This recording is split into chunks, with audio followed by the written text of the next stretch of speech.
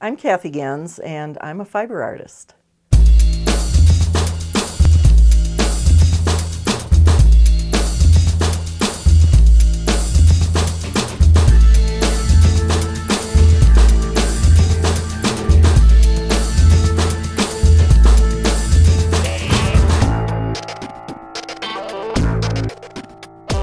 I'm a fiber artist, and I think I've always been a fiber artist. I made my first quilt when I was 16, and I'm sure it's fallen apart by now, but that was my beginning. And then I didn't do that for another 20 years, and I decided to start working with fiber.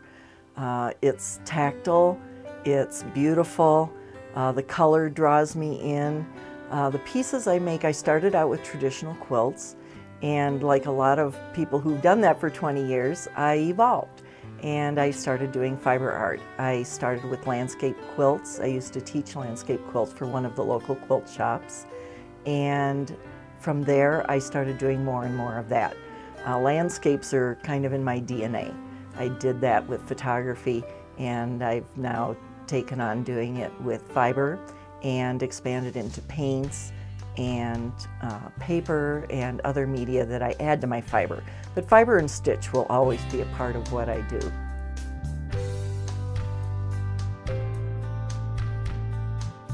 It's the natural world that really inspires me. The window in my studio faces the mountains, and it's constantly changing. The light is incredible, and it's amazing. I started with photography, doing black and white and doing darkroom work 35 years ago, and that has fed into my fiber art as well. When I look out the window, I will see a gray day, or I'll see brilliant blue skies, or the way the light filters at sunset or sunrise, and everything is just amazing, and it prompts me to pull fabrics to try to recreate that, to create that feeling of what's going on in the natural world around me.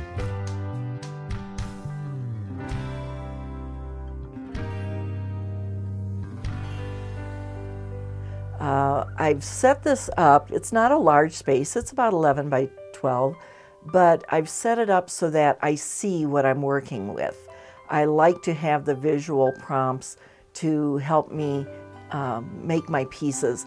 I don't start with a plan. I'll start with an idea, and I go from there. I start pulling the fabric. I have over 3,000 fabrics, and I pull from those fabrics and create my pieces as I go.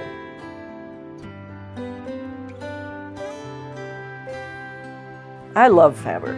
I used to be a clothes maker before I started quilting, and once I started quilting, clothes making just went out the window. No more of that. It's too constrained. I like the freedom of working with fabric. As I mentioned, fabric is very tactile. The texture of it, the look of it, you take several different pieces, different shades, different textures, and put them together, and you create something new. It's the surprises that I enjoy. Working with fabric is a surprise. You never know exactly how things are going to turn out.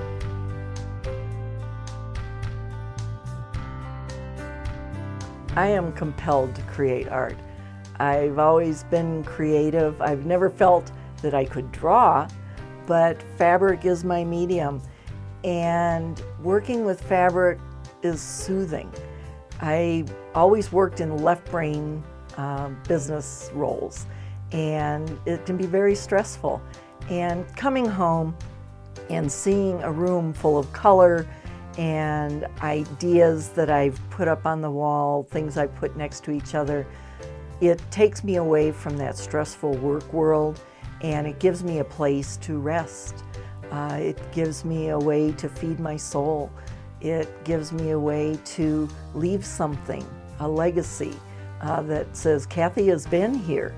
And you never know what's going to happen with those pieces after you're gone, but hopefully there'll be some pieces that I make that speak to people that were in my life. So when I'm gone, my pieces are left behind to speak for me.